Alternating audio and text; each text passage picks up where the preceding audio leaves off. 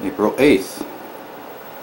And just in case you're wondering, here in western New York, yes, it's still snowing. If the camera's picking it up or not. See it? Yeah. Christmas all over again, apparently. It's supposed to taper off today. It's about 29 degrees right now. But there it is.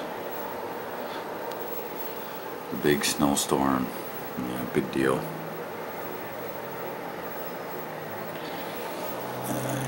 You see the pool out there? That thing's worthless. Piece of shit. By the time you open it at the beginning of June, you got about a month for it to warm up.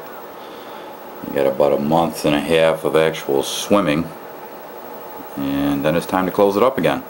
Unless you want to pay big money for a gas heater, or install one of those propane heaters or a solar heater.